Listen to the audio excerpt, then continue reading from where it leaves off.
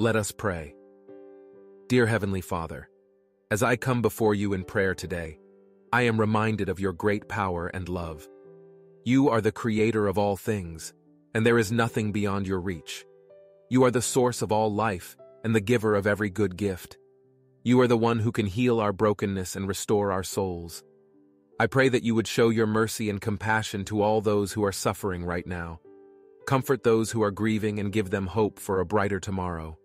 Strengthen those who are facing difficult challenges and help them to overcome every obstacle in their path.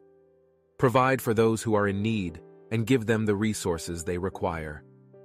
Lord, I pray that you would bring peace to our troubled world. Heal the divisions that separate us and help us to see each other as brothers and sisters in Christ. Give us the wisdom to know how to love one another and to work together for the good of all.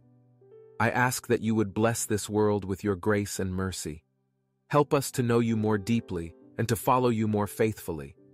May your love be our guide, and may your light shine brightly in our lives. In Jesus' name, I pray. Amen.